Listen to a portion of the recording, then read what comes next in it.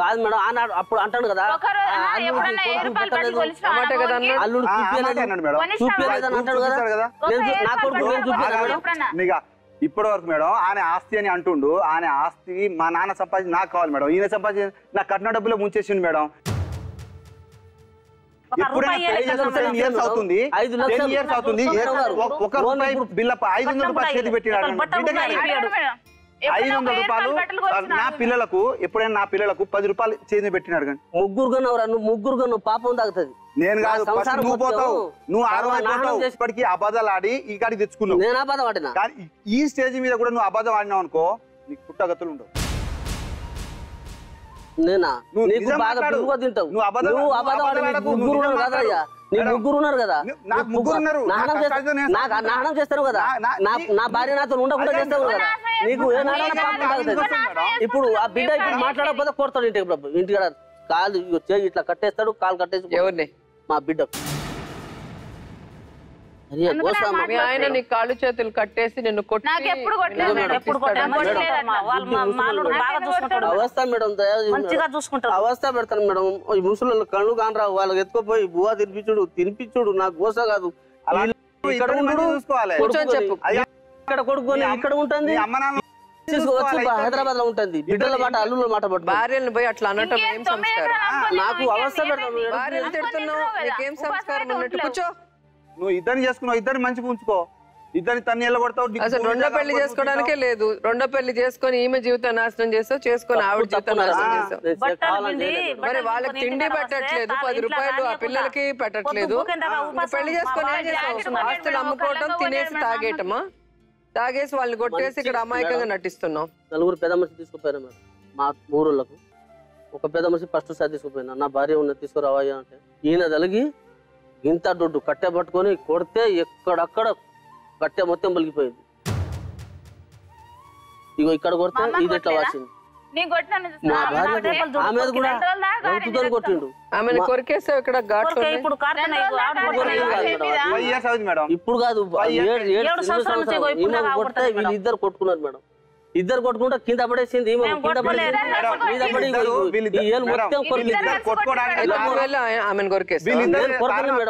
కింద అది ఏమన్నదో కొరకలేదు ఇట్లా ఇట్లా కొరత ఈమె ఏలు వారం రోజులు చక్కగా కాలేదు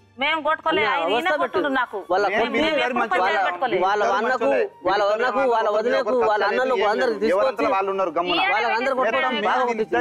కొట్లాట పెట్టేది అతను ఇప్పుడు నా భార్య నాకు కావాలి ఒకటే మాట సాయంత్రం తాగి వచ్చి కొట్టుడే మేడం మంచం కింద దాచుకుంటా మంచం కింద పండుకున్నప్పుడు నిద్రతో ఉన్నప్పుడు అన్నం తింటా మేడం ఇదే మాట తాగి వస్తాడు మేడం గారు బొట్టలు పెట్టుకొని వస్తాడు మేడం మేడం మా బావ ఇంటికి పోయి పోలీస్ కేసు పెడితే ఆయనకి పొగరు తగ్గి ఉంటుంది కదా పోలీసులు ఎస్ఐ గారు కూడా ఫోన్ చేస్తా అందరి నంబర్ ఉన్నది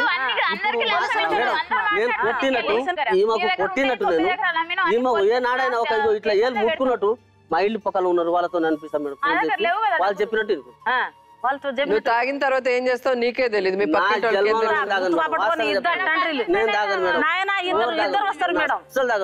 ఆమెకు చూపించారు 4-5 చోట్ల 10 చోట్ల చూపించాడు పిల్లలు గారు ఇప్పుడు ఈమె ఉంచుకుంటే వృధా ఈమె చేసి మళ్ళీ వేరే చోట ప్రయత్నం చేసిండు ఎక్కడ ఏం కాలేదు మళ్ళీ వెళ్ళాడు విడాకులు అయిన తర్వాత మళ్ళీ వెళ్ళాడు ఓకే మరి చూసారుగా వారసుడు కావాలని పెళ్లి మీద పెళ్లిళ్ళు చేసుకొని ఇద్దరు భార్యలకి కనీస గౌరవం గాని ఆర్థిక సహాయం కూడా చేయకుండా పైపెచ్చు వాళ్ళని టార్చర్ పెట్టి ఇక్కడ అమాయకంగా నటిస్తున్న దసరును చూస్తుంటే ఈ సమస్యకి కారణం అతనే సమస్యను కొని తెచ్చుకున్నాడని అర్థమవుతోంది మరి ఈ సమస్యకు ఒక పరిష్కారం కావాలంటే డాక్టర్ కళ్యాణ చక్రవర్తి గారు అలాగే లాయర్ వెంకటేశ్వర గారు రావాలి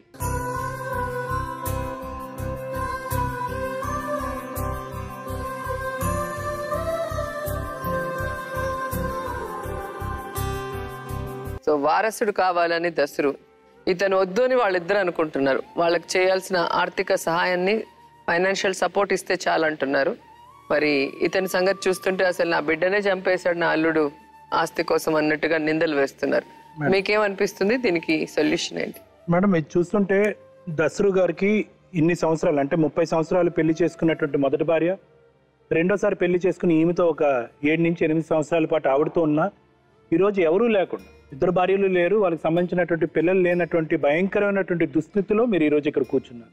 నాకైతే మాత్రం ఒకటైతే అనిపిస్తుంది దసరుగా, తగిన శాస్తే జరిగిందేమో అనిపిస్తుంది. ఎందుకన్నది నేను చెప్తా, కొన్ని కారణాలు.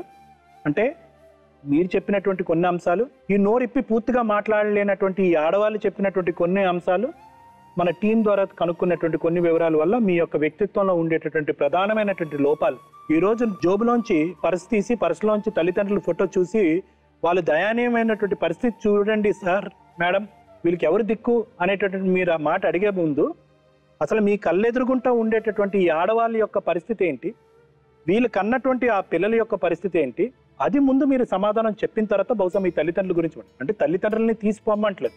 నిజంగా మీద అంత జాలిగుణం అంత దయాగుణం అయితే కనుక, అంత సున్నితమైన మనస్తత్వం అయితే కనుక తల్లిదండ్రుల గురించి ఏ స్థాయిలో ఆలోచించారో బహుశా మీరు భార్యలు వాళ్ళకి పుట్టేటటువంటి పిల్లల గురించి కూడా అదే స్థాయిలో ఆలోచిస్తే కనుక ఈ రోజు బతుకు జట్కా బండి వేదిక మీద ఈ ఎపిసోడ్ అక్కర్లేదు. కానీ అది జరగలేదు. అది జరగపోవటానికి ప్రధానమైనటువంటి కారణం ఏంటంటే మీ వ్యక్తిత్వం. ఆ వ్యక్తిత్వం గురించి 2 నిమిషాల్లో చెప్తాం. భద్రమ్మ గారి గురించి మేడం, భద్రమ్మ గారు ఈరోజు ఆవిడ చూడనటువంటిది ఏదీ లేదు, ఆవిడ అన్నీ చూసింది. 18 సంవత్సరాలకి తన ఇష్టం లేనటువంటి పెళ్లిని చూసింది. ఆ పెళ్లి 1 నెలల పాటు ఉంది. ఆ తర్వాత ఎవరి దారి వాళ్ళు చూసుకున్నారు, అది చూసింది ఆవిడ. తర్వాత 1 సంవత్సరానికే తల్లిదండ్రులు తీసుకొచ్చి మొదటిది నచ్చని పెళ్ళి అంది, రెండోది నచ్చిన పెళ్ళి అంది. పెళ్లి చేసుకున్న తర్వాత 1.5 2 years పాటు ఆవిడ అతనితో పాటు కాపురం సంసారం చేసిన తర్వాత ఒక ఆడపిల్ల జన్మించింది. అతను మతి స్థిమితం లేదో లేదా మతి భ్రమించిందో ఏంటో మనకైతే తెలియదు, కానీ అతనైతే సూసైడ్ చేసుకుని చనిపోయాడు. ఆ పెళ్లి కారణంగా ఒక పాప జన్మించింది. 3 years తర్వాత ఇతన్ని పెళ్లి చేసుకోవటం జరిగింది. మీ సైడ్ ఉండేటటువంటి వాళ్ళు మీరందరూ వచ్చి బతిమాలటం వల్ల పెళ్లి చేసుకున్నానని చెప్తుంది. ఈ రోజు నీ కూతురు ఎక్కడ అమ్మా అంటే నా కూతురు నా అత్తగారి ఇంట్లో ఉంది. ఈ రోజు నాకు కూతురు లేనటువంటి కూతురు భర్త జీవితమే లేనటువంటి ఒక ఆడదానిగా నేను మిగిలిపోయాను అని చెప్తుంది. అయితే ఈరోజు దసరు గారు ఎన్ని డ్రామాలు చేసో ఎంత నాటకీయంగా ప్రవర్తించో ఈరోజు ఆవిడ్ని పెళ్లి చేసుకున్నా కూడా ఈరోజు చాలా వరకు భద్రమ్మ పరిస్థితికి భద్రమే కారణమేమో అనిపిస్తుంది. నీకు తెలియని వయసులో ఏం పెళ్లి చేయలేదమ్మా. మన బతుకు జట్కా బండి వేదిక మీద వచ్చిన వాళ్ళు 12 సంవత్సరాలు 14 సంవత్సరాలు పెళ్ళైనటువంటి వాళ్ళు ఉన్నారు. నీకు 18 సంవత్సరాలకి పెళ్ళయింది. ఇష్టం లేని పెళ్ళి అన్నాం. సరే, ఇష్టం లేని పెళ్ళైనా కూడా కష్టపడుతూ ఉండేటటువంటి ఆడవాళ్ళని మనం చాలా మందిని చూసాం. లేదు కాదు కూడదు అన్నాం, అందులోంచి బయటకు వచ్చాం. రెండో పెళ్లి చేసుకున్నాం.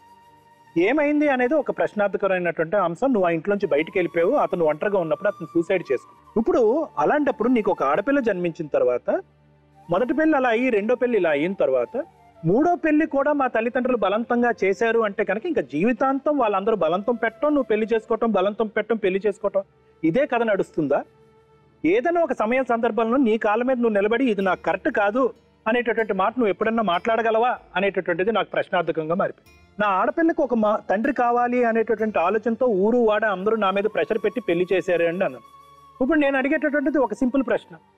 ఇప్పుడు నీ ఆడపిల్లకి అప్పుడు తండ్రి లేడు అని చెప్పి పెళ్లి చేసుకున్నావు. అదే ఆడపిల్లకి ఇప్పుడు తల్లి తండ్రి లేనటువంటి పరిస్థితి ఉంది.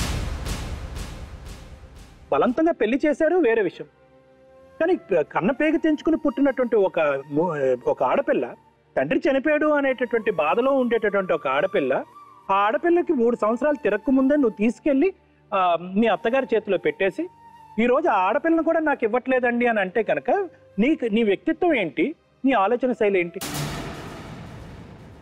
ఈరోజు నువ్వు ఏదైతే ఈ వ్యక్తిని పెళ్లి చేసుకున్నావో ఇదే పోటీతత్వం, ఇదే పట్టుదల బహుశా ఏంటంటే నీ కూతుర్ని సంపాదించేటటువంటి విషయంలో కూడా ఉంటే కనుక ఈరోజు నీ కూతురు కొద్దు కాకపోయినా కొద్దిగైనా సుఖపడేది, సంతోషపడేది.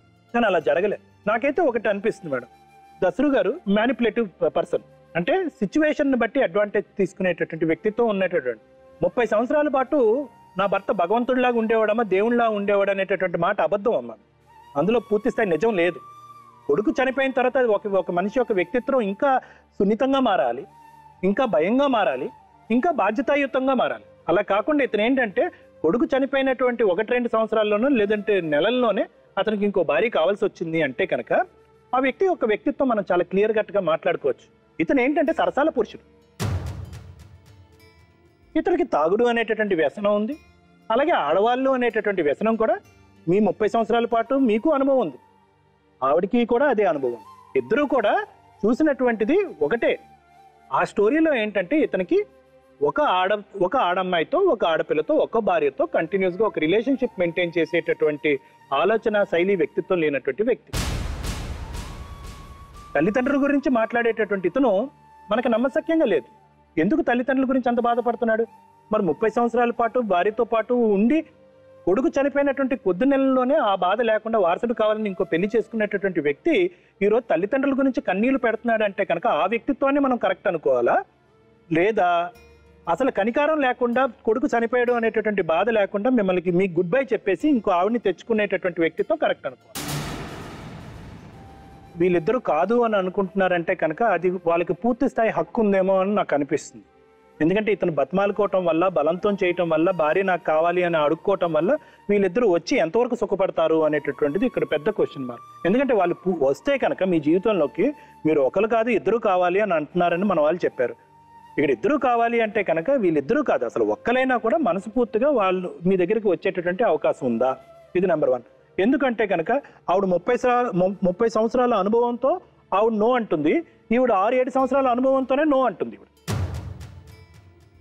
ఆవిడ ఇప్పుడు ఎక్కువ అభద్రత, అట్లీస్ట్ ఆవిడకి వయసు వచ్చినటువంటి పిల్లలు ఉన్నారు, తోడుగా అల్లుడు ఉన్నాడు, కొడుకు లాంటి అల్లుడు ఉన్నాడు, ఆవిడ కొంతవరకు భద్రత ఉంది. ఆ అమ్మాయికి ఏ భద్రత లేదు. ఏ భద్రత లేకుండా కూతురు కూడా అత్తగారింట్లో ఉంటూ కూడా ఈ రోజు నేను ఒంటరిగా అన్నా బతుకుతాను కానీ ఈ భర్త నాకు వద్దు అని అంటుందంటే కనుక మీ దగ్గర నుంచి ఆవిడ ఫేస్ చేసినటువంటి టార్చర్ ఎలాంటిది అనేది మనం అర్థం చేసుకోవచ్చు. చాలా వరకు ఇక్కడ ఈ బతుకు జట్కా బండి మీద ఏంటంటే మొదటి భార్య దండం పెట్టి వెళ్ళిపోతుందేమో కానీ రెండో భార్య మాత్రం భర్తను వదలదు. అతనిలో ఎన్ని లోపాలు ఉన్నా కూడా అక్కడే కూర్చుంటుంది, నాకు ఇతనే కావాలి అని అంటది. అతను తాగుబోతూ అన్న ఒప్పుకోదు, ఇంకోటి అని కూడా ఒప్పుకోదు. అతను ఎన్ని తప్పులు చేసినా అతను వెనకొచ్చే ఉంటుంది, అక్కడే కూర్చుని ఉంటుంది, నా భర్త కావాలని పోరాడుతుంది. ఎందుకు? బయటకు వెళ్తే కనుక అమ్మాయికి దిక్కు దివానా లేదు కదా. అదే పరిస్థితిలో ఉన్నా కూడా ఈ రోజు ఈవిడ ఏమంటుంది అంటే కనుక నాకు ఇతను వద్దు, నేను ఏకాగ్గానే బతుకుతాను, నా వ్యక్తిత్వాన్ని నేను కాపాడుకుంటాను, నేను తప్పు చేశాను, ఇతనితో బతుకుతూ మళ్ళీ ఇంకా తప్పు చేయను అంటుంది.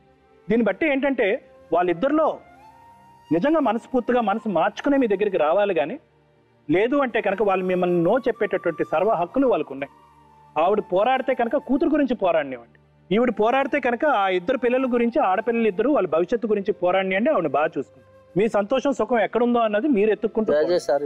ఓకే, మరి చూసారు కదా, పేరు మాత్రం భద్రమ్మ కానీ ఆవిడ జీవితంకి ఎక్కడ భద్రత లేదు. 3 పెళ్లిళ్ళు అయ్యాయి, 3 పెళ్లిళ్ళలో కూడా ఆవిడకి సుఖం లేదు. సో ఇక్కడ పెద్ద ఆవిడ ఏజ్డ్ అయిపోయింది అండ్ కొడుకు లాంటి అల్లుడు ఉన్నాడు, కూతుర్లు ఉన్నారు, మనవరులు ఉన్నారు కాబట్టి ఆవిడ జీవితం వెళ్ళదీసుకునేదానికి, అలాగే ఆవిడకి ఆర్థికంగా సహాయం కావాలంటే కోర్టులో ఫైట్ చేసుకుని తెచ్చుకునే అవకాశం ఉంది. కానీ వేరేస్ భద్రమ్మకి వచ్చి కోర్టులో కూడా ఎటువంటి సహాయం అందుతుందో లేదో నాకు తెలియదు. మీరు ఒక్కసారి చెప్పారు ట్రైబల్స్ లో కొంతమందికి ఆచారం ఉంటుంది ఇద్దరిని చేసుకోవచ్చని. అలాంటిది కనుక ఆచారం ఉంటే ఆమె బతికి బట్ట కట్టినట్టే, లేకపోతే ఆవిడకి కానీ ఆవిడ కొడుకుకి కానీ ఏం చేయగలం మనం? నేను అంటే ఇది చెప్పే ముందు ఒక 2 ప్రశ్నలు వాళ్ళిద్దరిని అడగాలనుకుంటున్నాను. భద్రమ్మ, మీరు ఈ దసరుని వదిలి వెళ్ళిపోవడానికి కారణం ఏంటి? అంటే దసరు కారణమా, లేకపోతే దసరు భార్య అయినటువంటి కాంతమ్మ పెట్టేటటువంటి బాధల? అత్త మామ ఈయన కూడా ఈయన ఏం చేస్తాడు? ఫస్ట్ లా అక్క టార్చర్ పెట్టి, ఓకే సరే ఆమె తర్వాత పెద్ద మనుషులు ఇలా అలా అనేసరికి ఆమెనే తీసుకుపోయి ఆమె టార్చర్ పెడుతుందనక ఆమె కామ్గా ఉంది. ఓకే, తర్వాత అత్త మామ ఈయన ఏం చేస్తాడు? ఈయన తాగి వస్తాడు, కొడతాడు, అవసరం ఉన్నప్పుడు ఉంటాడు, తర్వాత మూలకి వేసినట్టు వేస్తాడు. అయ్యమ్మ శాత కాదు. అంటే ఒకటే డైరెక్ట్ క్వశ్చన్, ఈవిడి వల్ల వెళ్ళిపోయిందా లేకపోతే అతని వల్ల వెళ్ళిపోయిందా అన్నది నాకు కావాలి. అయితే సరే అమ్మ. రెండోది, దసరు మీ తెగలోని 2 భార్యలను చేసుకునే అలవాటు ఉందా? మీరు చెప్పండి. ఉందా? ఉంటది తెగలో? లేదు, మీ ఆచారం ఒకటే. ఈ కేసులో మనం వీళ్ళు లంబాడా తెగకు చెందినటువంటి వాళ్ళు అన్నది మనం ముందు బాగా గుర్తుపెట్టుకోవాల్సినటువంటి విషయం. అంటే ఆ తెగకు చెందినటువంటి వారి యొక్క ఆచార వ్యవహారాలు ఏ విధంగా ఉంటాయి అన్నది మనకు క్షుణ్ణంగా తెలిసి ఉండాలి. అంటే వాళ్ళ దాంట్లోని కొట్టుకోవడం చాలా సర్వసామాన్యమైనటువంటి విషయం, తిట్టుకోవడం చాలా సర్వసామాన్యమైనటువంటి విషయం, మహిళలతోని సంబంధాన్ని పెట్టుకోవడం అన్నది కూడా చాలా సర్వసామాన్యమైనటువంటి విషయం. ఇక్కడ మనకు కంప్లైంట్ ఇచ్చింది దసరు ఏమని అడుగుతున్నాడు? నా భార్యలిద్దరూ నాతో ఉండాలి. ఈయన మంచోడో చెడ్డోడో తర్వాత విషయం అది, ఎందుకంటే ఇద్దరు చెప్పారు వాళ్ళు కొడుతున్నాడు, తిడుతున్నాడు, ఈయనకు బ్యాడ్ హ్యాబిట్స్ ఉన్నాయి, తాగుడుంది కాబట్టి మేము ఇద్దరం ఉండదలుచుకోలేదు, వెళ్ళిపోయామని చెప్పారు. కానీ అతను ఇచ్చినటువంటి కంప్లైంట్ నా 2 భార్యలు నాతోనూ ఉండాలి, అంటే ఒక భార్య 2వ స్థానంలో వచ్చినటువంటి మహిళ నాతోనూ ఉండాలి అని చెప్పాడు. ఇద్దరు అంటే అతని జీవితంలో ఉన్నటువంటి ఇద్దరు మహిళలు కూడా కోరుకుంటున్నది ఏంటంటే భర్త అనేటటువంటి వాడు మాకు అక్కర్లేదు, కానీ అతని నుంచి సంక్రమించేటటువంటి ఆస్తి మీదే మాకు ఇంట్రెస్ట్ ఉంది, దాని విషయం డిసైడ్ చేయండి అని అన్నారు. అలాగే దసరు ఆస్తి గురించి మాట్లాడాలన్నప్పుడు ఇక్కడ కూర్చున్న ప్రతి ఒక్కరికి కూడా ఒక స్టేటస్ కావాలి, సోషల్ స్టేటస్ అన్న కావాలి, సామాజిక పరమైనటువంటి స్థానం కావాలి, చట్టపరమైనటువంటి స్థానం కావాలి. మరి ఆ స్థానాల్లో వాళ్ళు ఉన్నారా? ఉంటే వాళ్ళకి ఏ విధంగా ఆస్తి సంక్రమిస్తుంది, సంక్రమిస్తే ఎంతవరకు సంక్రమించేటటువంటి అవకాశం ఉంది. ఇక్కడ కాంతమ్మ విషయానికి తీసుకున్నప్పుడు కాంతమ్మ పద్ధతిలో పెళ్లి చేసుకున్నటువంటి మహిళ, డెఫినెట్లీ ఆమెకు భార్య అనేటటువంటి సామాజిక పరమైన చట్టపరమైన స్థానం లభించింది. రెండవది ఆర్థిక పరమైనటువంటి స్థానం కూడా ఆమెకు లభిస్తుంది. ఆర్థిక పరమైనటువంటి హక్కులు అంటే ఒకటి మెయింటెనెన్స్, రెండు ప్రాపర్టీ, రెండో విషయము.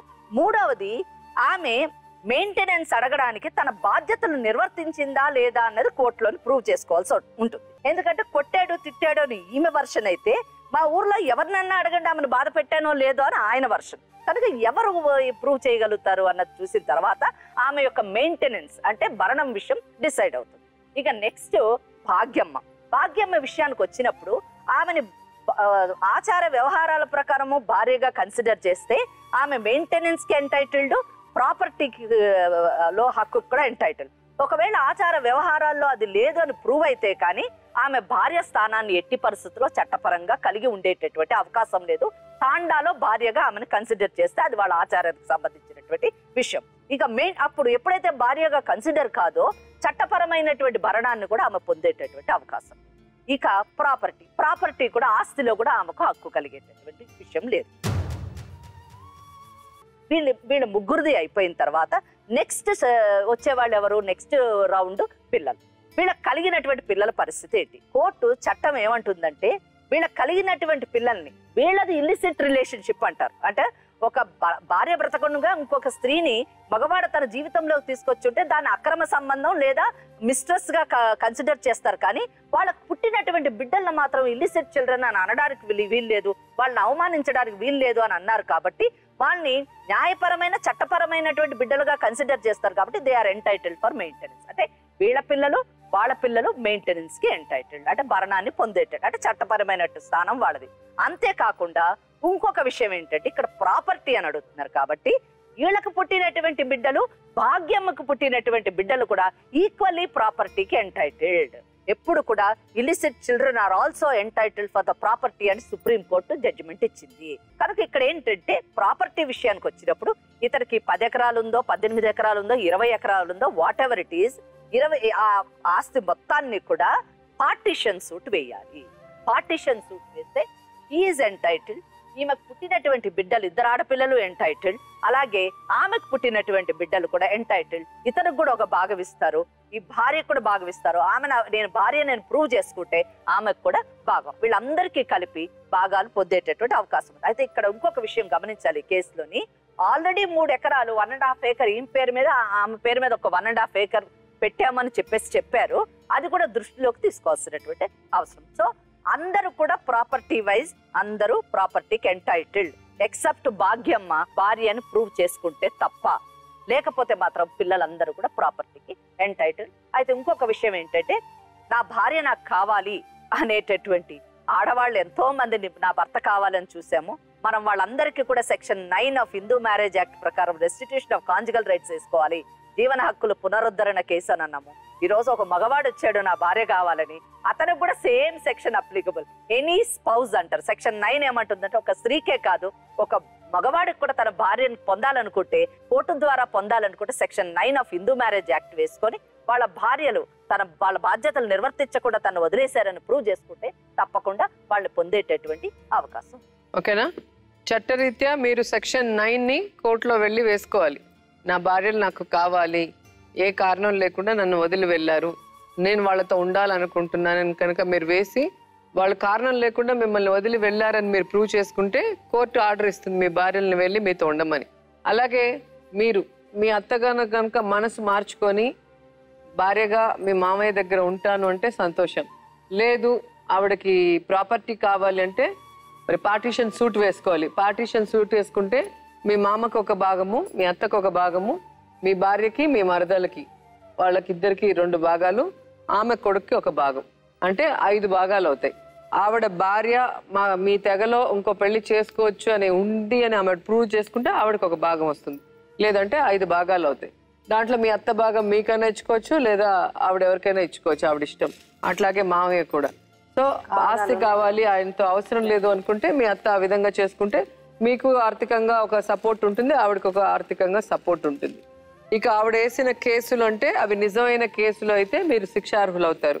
అవి ఫాల్స్ కేసులు అయితే మీకు రెఫర్ చేసేస్తారు. వాళ్ళ ఇన్వెస్టిగేషన్లో కనుక అది ఫాల్స్ కేసు, కేవలం మిమ్మల్ని బాధ పెట్టడానికో లేదా మీకు పనిష్ చేయడానికో పెట్టిందని తెలిస్తే మాత్రం అది రెఫర్ అయిపోతుంది. అది ఎవరు ఏం చేసేదానికి ఉండదు. ఎందుకంటే చట్టం దృష్టిలో ఏది ఫేక్ ఏది ఒరిజినల్ అనేది వాళ్ళ ఇన్వెస్టిగేషన్లో తెలిసిపోతుంది.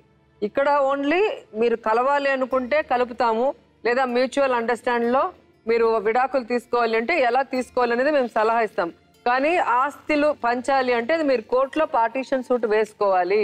వేస్తాం మేడం. వేస్తే మీకు న్యాయం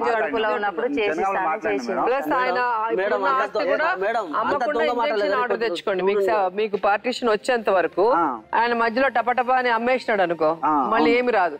కాబట్టి ముందు ఎక్కడుందో ల్యాండ్ ఆ యొక్క రిజిస్టర్ ఆఫీస్కి వెళ్ళి ఇట్లా మా అత్త ఉంది, మా అత్తకి 2 ఆడపిల్లలు ఉన్నారు, ఆయన అనవసరంగా ల్యాండ్ అమ్ముకొని ఈ విధంగా తాగి తందనాలు ఆడుతున్నారు, మేము కోర్టులో ఈ విధంగా పార్టీషన్ సూట్ వేస్తున్నాం, అంతవరకు ఇది అమ్మటానికి వీలు లేకుండా మీరు ఇంజంక్షన్ ఆర్డర్ తీసుకుంటే మీకు ఇది ఆర్డర్ వచ్చేంత వరకు అతను అమ్ముకోవడానికి కూడా వీలు ఉండదు.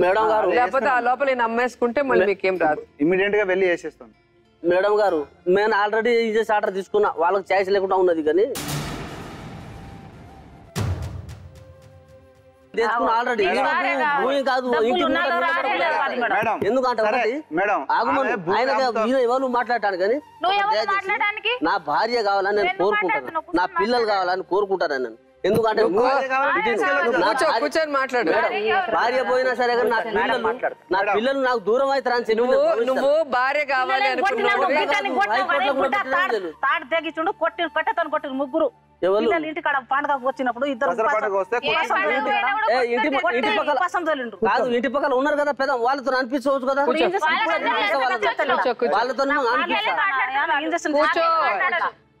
నువ్వు నిజంగా భార్య పిల్లల మీద ప్రేమ ఉంటే ఈ విధంగా తాగి కొట్టేవాడివి కాదు. రెండోది ఈ విధంగా లీగల్ గా అన్ని రకాల తెలివితేటలు చూపించుండేవాడివి కాదు. అమాయకుడు కాదనేది నువ్వు చెప్పిన దాన్ని బట్టి వాళ్ళకంత సీన్ లేదు. నేను ఇంజక్షన్ ఆర్డర్ తెచ్చుకున్నాను అనటంలోనే నీ కిలాడితనము నీ క్రిమినల్ మైండ్ అర్థమవుతుంది. వాళ్ళకి అంటారు కదా నీ కిలాడితనము నీ క్రిమినల్ మైండ్ నువ్వు చెప్పిన ఆ లాస్ట్ మాటలో మొత్తం కనిపించింది. కొంచెం అయ్యో సింపతి ఉన్నది. ఒకవేళ ఎక్కడైనా నీ తప్పు లేదేమో, నీ భార్య నిన్ను ఒప్పించి పెళ్లి చేసిందేమో అనుకున్నాం, కానీ నువ్వు చాలా తెలివిగా నీకు నచ్చినట్టు నువ్వు కోరుకున్నట్టు అందరినీ ట్రాప్ చేసి పని చేయించుకుంటావు అనేది ఇక్కడ స్పష్టంగా అర్థమవుతుంది. ఇక్కడ కాంతమ్మ దసరు మీ ఇద్దరు 35 సంవత్సరాలు కాపురం చేశారు. ఈరోజు కూతురు అల్లుడు కోసం నువ్వో ఇంకో భార్య కోసం నువ్వో నీ భార్య నువ్వు కొట్టుకోవటం బాగాలేదు. అన్నేళ్ల ప్రేమకు విలువ లేకుండా పోతుంది. ఫైనల్ గా మీ ఇద్దరిని అడుగుతున్నాను, జరిగింది ఒక పీడకలగా మర్చిపోయి మీరు భర్త అంటే నువ్వు నీ భార్య ఇద్దరు కలిసి నువ్వు తాగి కొట్టకుండా ఆవిడని ఇబ్బంది పెట్టకుండా, ఆవిడకి హెల్త్ కూడా బాగాలేదు, నువ్వు బాగా చూసుకోవాలి.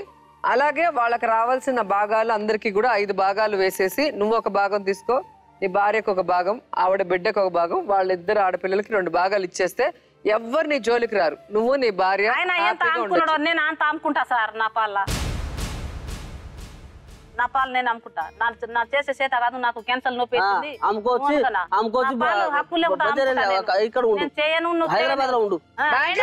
తినద్దా. మా అమ్మకు చూడకు, వాళ్ళు గోసి పెట్టుకుని సంపాదించడం వాళ్ళు ఎటు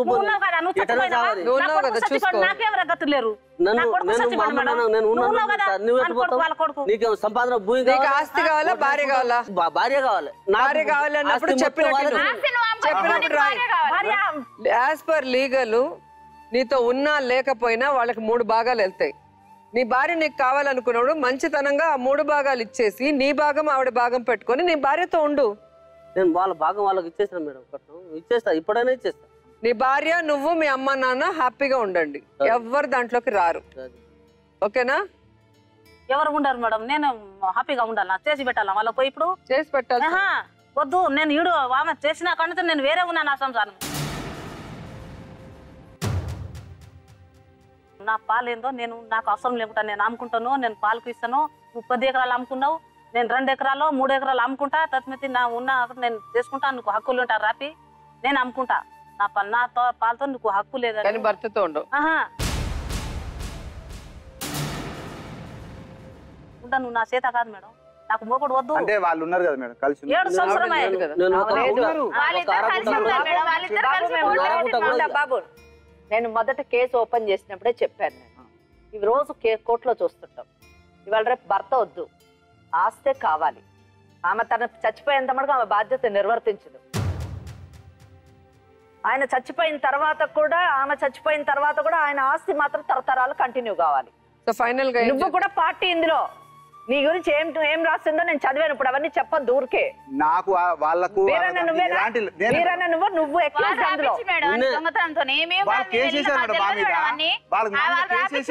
సో ఇప్పుడు కోర్టు పేపర్స్ చూస్తే దాంట్లో 498A ఒకటిను అలాగే డొమెస్టిక్ వైలెన్స్ దాంట్లో ఆవిడని వైఫ్ గా యాక్సెప్ట్ చేసి కేసు టేక్ ఓవర్ చేశారు కాబట్టి ఆవిడకి కూడా ఒక భాగం వస్తుందని మేడం చెప్తున్నారు. సో ఆవిడ కూడా నీ భార్యగానే ఎంటైటిల్ అవుతుంది. సో ఇప్పుడు 6 పోర్షన్స్, నీకొకటి, ఆవిడకొకటి, ఆవిడ కొడుకు, నీ భార్యకొకటి, నీ భార్యకు పుట్టిన 2 కూతుర్లకి 2. సో ఇక్కడ 3 ఇక్కడ 3 6 భాగాలుగా నీ ఆస్తిని చేసి 3 భాగాలు వాళ్ళకి ఇచ్చేసి మిగతా 3 భాగాలు నీది, ఆవిడది, ఆవిడ కొడుకుది పెట్టుకొని మీరు హ్యాపీగా ఉండండి. ఆవిడ రానంటుంది కదా మీ దగ్గరికి, రాను మీ అమ్మ నాన్నకి సేవ చేయను అంటుంది. అలాంటప్పుడు ఆవిడని పట్టుకొని ఎలాడాల్సిన అవసరం లేదు. ఆవిడ నన్ను కొట్టకుండా, నా ప్రాణం హాని లేకుండా, అంటే నన్ను చంపాలన్న ప్రయత్నం చేయకుండా వచ్చి ఉంటానంటే ఓకే అంటుంది. సో చివరి దశలో నీకు కొంచెం అన్నం పెట్టి నోట్లో నీళ్లు పోసేదానికి ఒక మనిషి ఉంటుంది, ప్రేమగా చూసుకోవడానికి నీకు కొడుకు ఉంటాడు. సో ఇప్పటికైనా నీ అతి తెలివితేటలు పక్కన పెట్టి నీ భార్యకి నీ పిల్లలకి న్యాయం చేస్తే కనీసం నీకు భగవంతుడన్నా ఒక మంచి రోజులు చివరి దశలో ఇస్తాడు. లేకపోతే ఇట్లాగే నువ్వు ఎటు కాకుండా పోతావు. వాళ్ళు కోర్టులో వేసుకుంటే వాళ్ళకి రావాల్సిన ఆస్తి వాళ్ళకి వస్తుంది. కోర్టులో వేసి వాళ్ళకు పాలు బరాబర్ ఇస్తాడు. ఆమె 3 పాలు, ఈమె 3 పాలు ఇవ్వాలి. నేను ఎటు పోయినా లేదు. 3 పాలు కాదు, నీకొకటి, ఆమెతోనే ఉండుంటున్నావు. నాకు భార్య ఎట్లా మరి? ఆమెతో ఉండుంటున్నా. ఎట్లా ఉంటుంది? గిన్ని పైసలు పట్టుకొని పోతేనే రాయనిస్తుంది.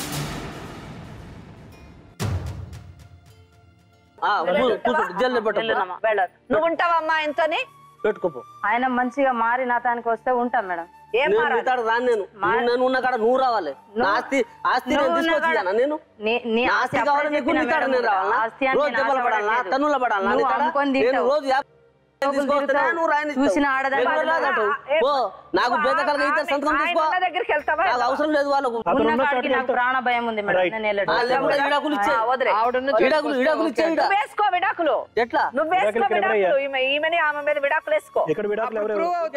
నేను ఈయన అనేది ఎట్లుంది? ఇంకో పెళ్లి చేసుకుంటా వాళ్ళకి చెప్పావు కదా, ఏ కోర్టుకైనా నువ్వు మా మాట ఎక్కడ వింటున్నావు? నువ్వు మా మాట వింటున్నావా? నేను చెప్పింది ఏమి వింటున్నావు? ఏ కోర్టుకి వెళ్తావు? నువ్వు కూడా పో కోర్టుకి. చేసిన ఏదో పనులన్నీ బయటకు వస్తాయి. నువ్వు ఇద్దరిని ఎలా పెళ్లి చేసుకున్నావు, ఇద్దరిని ఎలా నరకం చూపించినావు, ఇద్దరిని ఎలా ఆడుకుంటున్నావో అన్ని బయటకు వచ్చి ఎత్తి లోపలేస్తారు నిన్ను. మర్యాదగా సెటిల్ చేద్దామంటే ఓవర్ చేస్తున్నావు నువ్వు. పెళ్లి చేసుకుంటే పెళ్ళానికి కూడా ఆస్తి వస్తుందన్న ఆలోచన నీకుంటే ఒకదాన్నే చేసుకుని ఉంటావు. ఇద్దరిని చేసుకుంటే ఇద్దరికి సగం సగం పోతుంది. వాళ్ళకి 4 పిల్లలు పుడితే 4కి మొత్తం 4 పోర్షన్లు పోతుంది. ఆ రోజు ఆడది కావాలి, సుఖం కావాలి కాబట్టి ఎంతమందినైనా చేసుకుంటా, ఎంతమందినైనా కనేస్తావు. ఈ రోజు ఆస్తి ఇచ్చేటప్పటికి మాత్రం నేనేం చేయాలంటే నీకుండాలి ఆ రోజు బుద్ధి.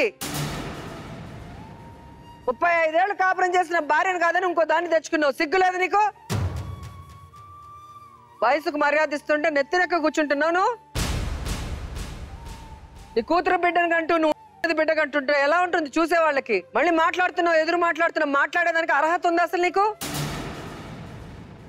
నీ భార్యకు బాగాలేకపోతే ఇంకో పెళ్ళాన్ని తెచ్చుకుంటావు. నీకేదైనా జబ్బు వచ్చి నీ పెళ్ళం ఇంకోటి తెచ్చుకుంటే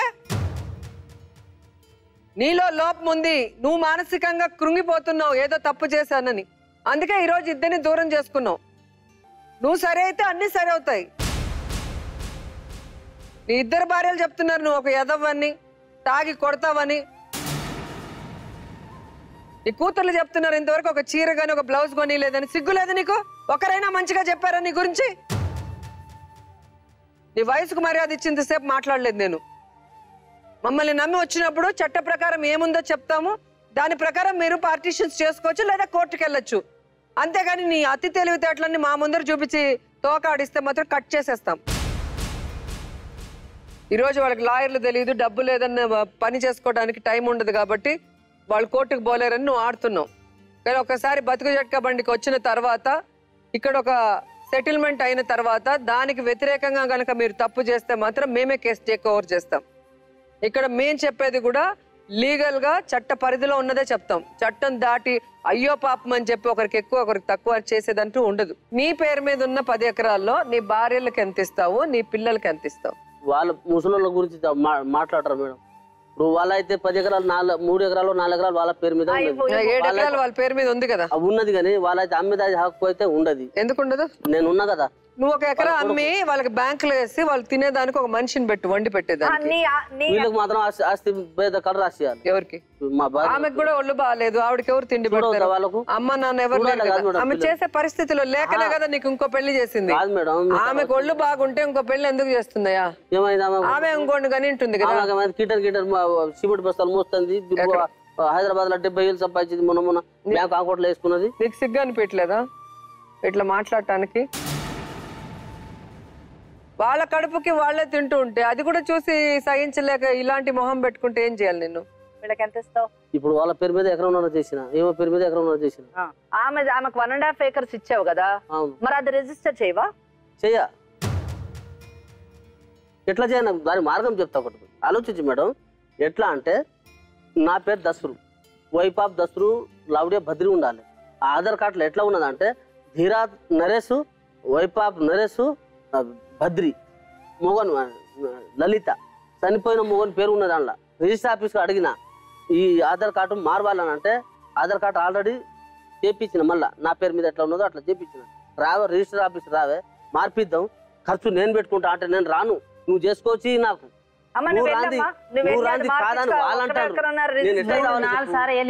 వెళ్ళలేదని కాదు, నాకు రాలేదు. రిజిస్ట్రేషన్ ఒకసారి ఆపిండు, ఇంకోసారి ఏమో ఆడ రాకుండా మమ్మల్ని ఆడ పిలిపించుకొని వరంగల్ వెళ్ళిపోయాడు. కొడుకు పుడతాడు, బిడ్డ పుడితే చేయను, పిల్లలు ఉన్నారని వస్తే లేకపోతే అది కూడా అవసరం లేదు. ఇష్టం వచ్చినప్పుడు వాడుకొని మాట్లాడినట్టు మాట్లాడడం రెమెడీ లేదు. ఇతను లీగల్ గా అన్ని తెలుసుకొని ఆరితేరిన క్రిమినల్. ఆ రోజేమో కూతురు పుడితే వేయను, కొడుకు పుడితే ఇస్తానని ఆమె దాపాడు. మీ అత్తతోనూ ఆవిడతోనూ కేసులు వేయిస్తే ఆ ఆస్తి అమ్మటానికి ఉండదు. ఇతనికి రూపాయి 1 ఎకరం కూడా అమ్మటానికి లేనప్పుడు అతనికి బుద్ధి వచ్చి అప్పుడైనా మనసు మారి న్యాయం చేసే అవకాశం ఉంటుంది. ఇప్పటికైతే ఆయనకు ఒళ్ళంతా విషయం ఉంది, అతనికి ఇచ్చే ఆలోచన లేదు కాబట్టి అది తెలుసుకోండి. ఓకే, మరి చూసారుగా దసరు లీగల్ గా అన్ని తెలిసి కూడా క్రిమినల్ లాగా అన్ని తెలివితేటలు ఉపయోగించి అన్ని రకాలుగా వాళ్ళని బంధించి, ఇక్కడేమో అమాయకంగా భార్య కావాలి, పిల్లలు కావాలి, వాళ్ళకన్నా ఎక్కువ నాకు ఏది లేదంటూనే చివరిగా వాళ్ళకి నేనేమి చెయ్యను అని తేల్చి చెప్పేశాడు. ఇప్పటికైనా భద్రం లాంటి ఆడవాళ్ళు పెళ్లి చేసుకునేటప్పుడు తెలుసుకొని పెళ్లి చేసుకోవాలి. నేను అక్కను ఆస్తినిస్తాను, బాగా చూసుకుంటాను అంటే నమ్మి పెళ్లి చేసుకుంటే పరిస్థితి ఎంత దారుణంగా ఉంటుందో తెలుసుకోవాలి. అలాగే భర్త కొట్టాడనో లేదా భర్తకి నచ్చినట్టు ఉంటేనే తనకి ఆస్తిస్తాడనో, మరి ఇంకో పెళ్లి చేసి తన జీవితంలో మట్టి వేసుకునే కాంతం లాంటి వాళ్ళు ఇంకో పెళ్లి చేసేటప్పుడు అప్పుడే కనుక ఎదిరించుంటే ఈ రోజు ఈ పరిస్థితి వచ్చిండేది కాదు. కాబట్టి ఆడవాళ్ళు సమస్యలు రావడానికి కారణం కాకుండా సమస్య ప్రారంభంలోనే దాన్ని తుంచేస్తే భర్త అనేవాడు కంట్రోల్లో ఉంటాడు, లేకపోతే ఇలా అడుక్కునే పరిస్థితి వస్తుంది. ఇప్పటికైనా మించిపోయింది ఏం లేదు. వీళ్ళిద్దరూ గనక ఇంజంక్షన్ ఆర్డర్ వాళ్ళ ప్రాపర్టీ మీద గనక తీసుకోగలిగితే ఖచ్చితంగా దసరు దిగి వస్తాడు, వారికి న్యాయం జరిగే అవకాశం ఉంటుంది. మరో సమస్యతో రేపు కలుద్దాం, అంతవరకు సెలవు.